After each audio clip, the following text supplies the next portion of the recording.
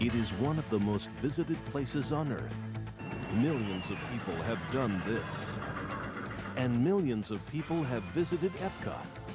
But very few of them have done this. You were diving in a place that is a legend among divers around the world.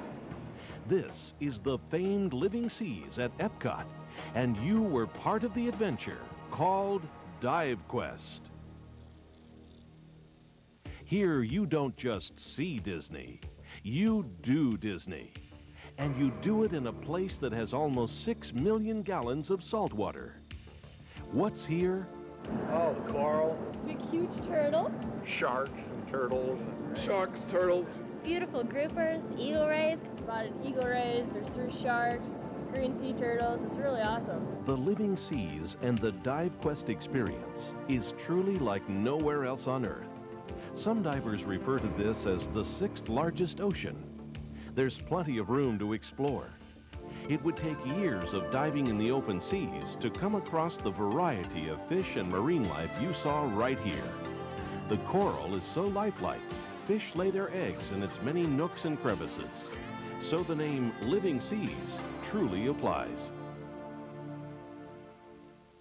One fun part of this incredible dive is that you are part of the famed Disney on-stage experience. Whether you have ever had the urge to perform or not, people were watching. Look at that diver. Look at the diver. Oh, yeah, cliff. There are 60 very thick acrylic windows. You and your friends were part of the Disney show as guests watched you among the vast array of marine life. They saw you here, and even here, while they're enjoying the catch of the day. The Living Seas has been a favorite place for world-renowned filmmakers to shoot. Although Hollywood wasn't here the day you explored these waters, we were there with our cameras. How do you smile with a mask and regulator?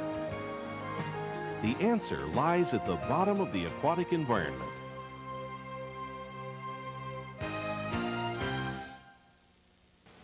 Now that you've experienced DiveQuest at the Living Seas, what's next?